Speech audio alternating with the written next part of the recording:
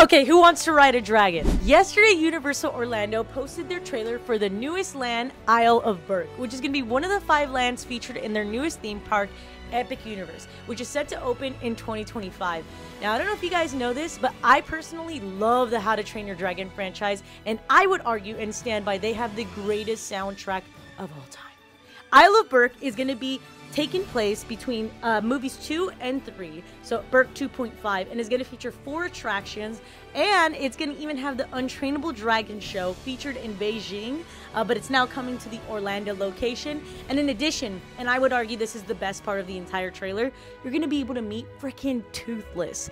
Are you joking? That is amazing. 2025 can't come soon enough, and if there's ever been a motivator for me to go to Orlando, it's this land right here. And if the rest of the lands are as cool as this trailer, boy, Epic Universe is going to reshuffle the theme park game. So, let me know, are you as excited as I am, and which one of the